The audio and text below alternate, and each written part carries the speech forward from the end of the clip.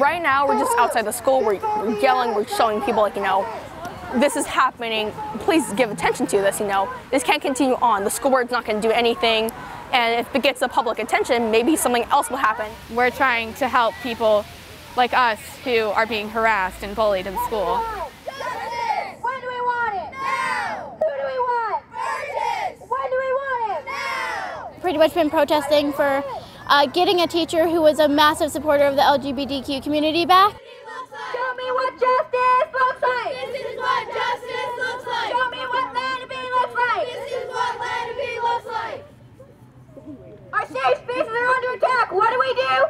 Stand up like that! Our safe spaces are under attack! What do we do? And also we're just here to have LGBTQ students have their rights back. Love not hate makes Lenape great! Peace not hate makes Lenape great! Peace not hate makes Lenape great! I just think they don't understand how transphobic it could be and how much danger it could put certain kids in at home.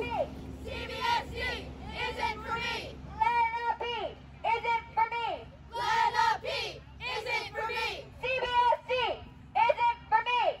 CBSC isn't for me! They are like going over transphobic policies, like how you can only call people by their names that's in IC, which is a problem. If you aren't out to your parents, then it could cause you to be forced to come out, or they out you because you have to have your parents accept the fact that you're going to change your name and help have guidance talk to them.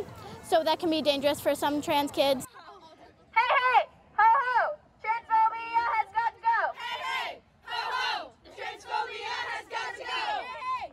Ho, ho! Transphobia has got to go! Hey, hey! Ho, ho! Transphobia has got to go! We're out here to support the community, and we're trying to do our best to make people aware of our situation. And a lot of peers in schools, in our school, don't understand like why all of the LGBTQ+ community is out here.